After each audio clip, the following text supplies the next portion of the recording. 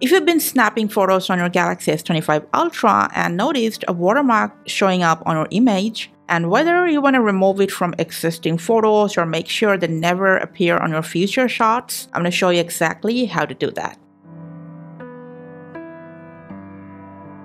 Alright guys, so if you want to remove it from any future photos, first off, open up your camera app, tap on this 4-dot. From there, go to this wheel icon or settings. Scroll down a bit, and from here, just disable this watermark option. And your camera will no longer capture photos with this watermark anymore.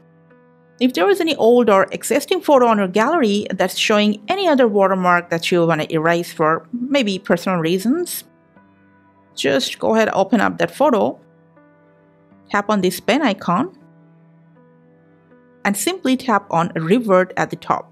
And then tap on Revert to Original. And after that, you can just go ahead and save that photo. As you can see, the watermark is removed. Now, for any reason, if the Revert option is not working, there is another way that I can do this. Tap on this pen icon or Edit, then press on this 4-dot icon. From there, select Object Eraser. Now draw a circle with your finger around the watermark,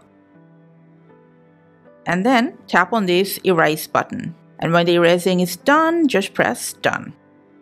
And then you can either tap on these 3 buttons, save a copy, or you can just delete the previous version or save this one. And there is it, no more watermark. So that's it for this video. Thanks for watching.